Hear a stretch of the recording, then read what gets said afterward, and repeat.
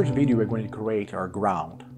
We're going to use a grid and use sculpture roughly the shape we want, and use noise, amount of noise, to add details, and also create the material for that. So let's check it out.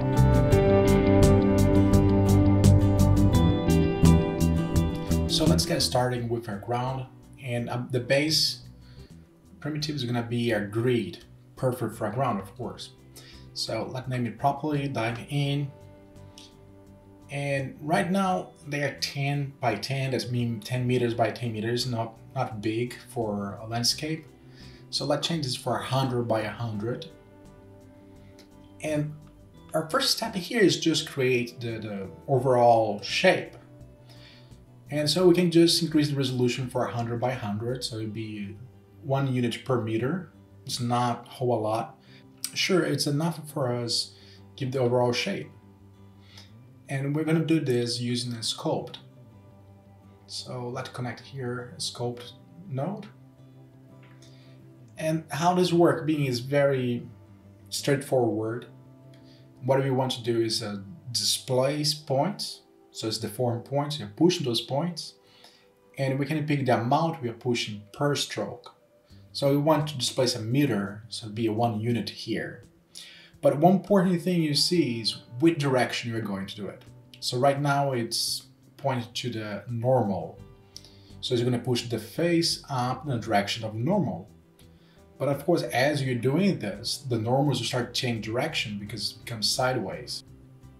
So you can see here, as soon as you push the point upward, those normal change direction, and now your stroke will be pushing on that direction, following the normals.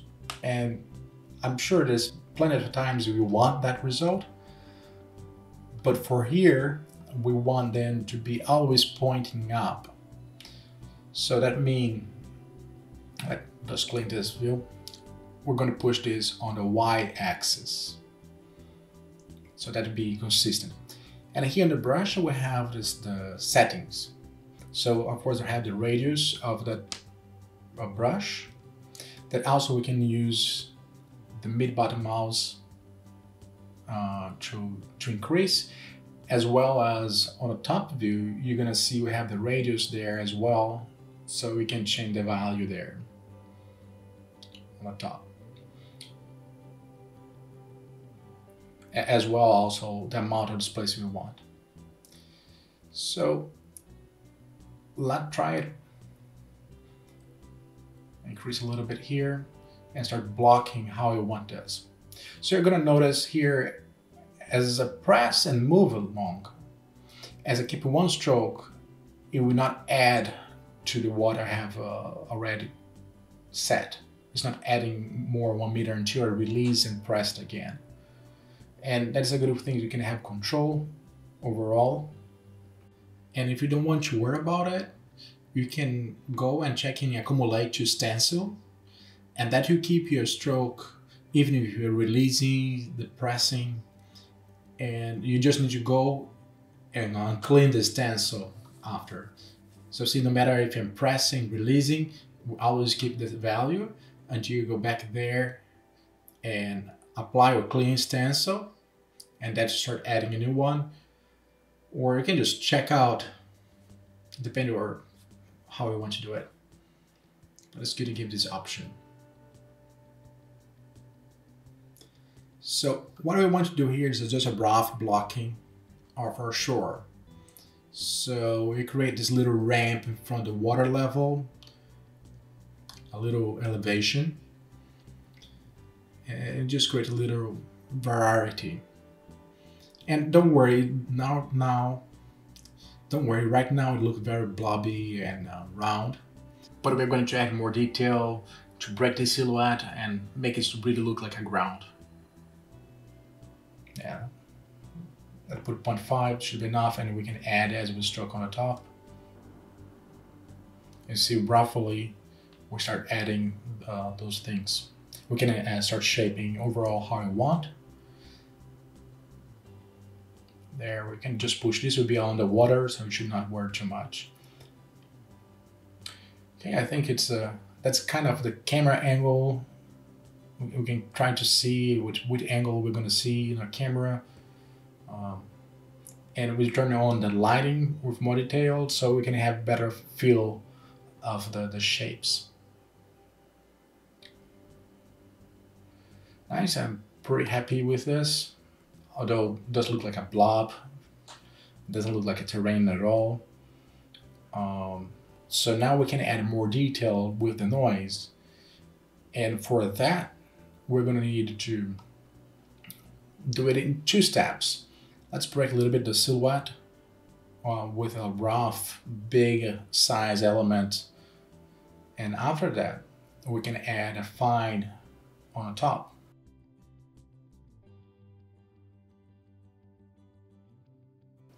But let's subdivide this so we have more information to work with.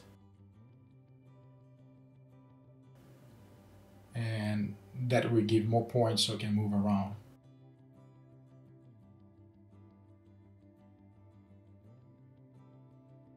That really gonna break the silhouette of this more blob round shape that we create with the sculpture. And on top of that, we can add a second mountain to add a more fine noise that definitely will give you more this ground look. And we're gonna adjust here the parameters, element size, and push the heights. And just get a general feel of it. You can play with those values for your taste and wherever you think is the best.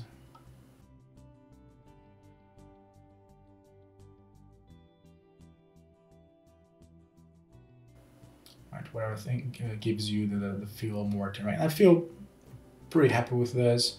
Of course, we can spend eternity here playing around with those attributes, those parameters. But probably you would not be watching this for eternity, so it's better being stopping right here and move on. It's nice, it does look. And remember, we're covering all of this with rocks later on, so we should not be too concerned. That's just a base. Of course, we're going to see the ground picking out here and there. And the scripting organizer, once again, I put it as null nodes as an output. So if later on I want to add anything here on the chain, we'll always be pointing to that node. And also, because I can't help myself, let color just black. Otherwise I cannot sleep at night in peace, knowing that the out node is not black. And we're going to apply a texture there, so we want to make sure to have a UV. So right now I have no UV at all. Of course, the best place to organize a UV is right when the grid is just flat. So let's project UV. That should give us yeah, so we have the projecting UV there. That just for checking, it's fun. Those quick shade.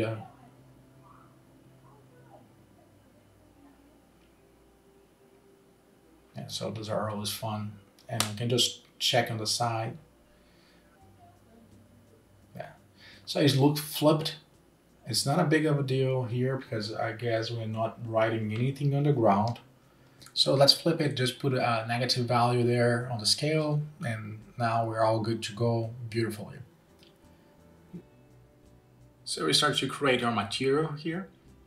And I like to organize everything inside the node itself, the geonode, the subnode.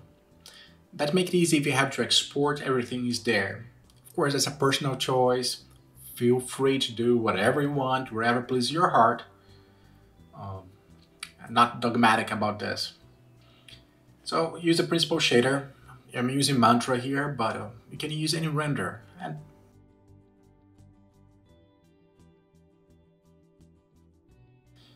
And let's plug in a color map for the base color. Keep it neat, organized with the right name. And after that, we can also plug a normal map. It's always going to help us to add more detail. And you know all about that. But I have to say something while I'm doing. So let's connect our material with our geo using this material node here. And what we want is we're going to use that geo later on to place the rocks. So we don't want materials as we reference this object. So let's create another node and let's put a flag this for render. So this will only show during render time. And of course, properly named is render. So we know that this is output only shown in render time. And we connect. We reference here our material that we just created.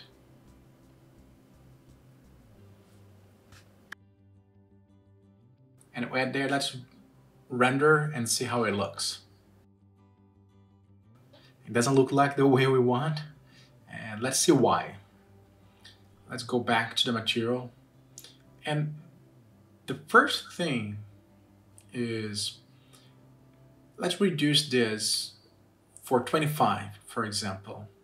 So we don't want, we have a big ground and we have a lot to cover with this.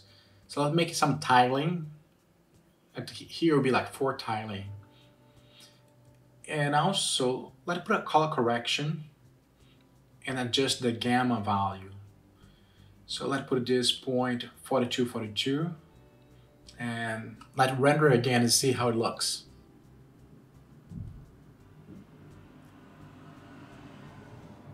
It's much better. It's definitely much better. It looks like something like a ground, a wet ground, but because of the roughness, but definitely the right path. So I turn out the roughness a little bit just for now. So adjust our roughness here just for now. So you get a feel. Everything seems to be just right. It does look like dirt. I definitely like the result, especially because we're going to hide the majority of this with rocks on top. But I'd make it just smaller, just because we're not seeing the whole thing together, so we're getting more information, you know, pixel-wise density. I need to make it a repetition, a tiling 10 by 10. It feels like it's a lot of repetition, but it will going to work out pretty good. If you were to render right now, let's see how it looks. Yeah, it does look much better, you know, seems to have more detail. Let's plug the roughness map. That will add more variety to the roughness, a nice touch. Better than a constant.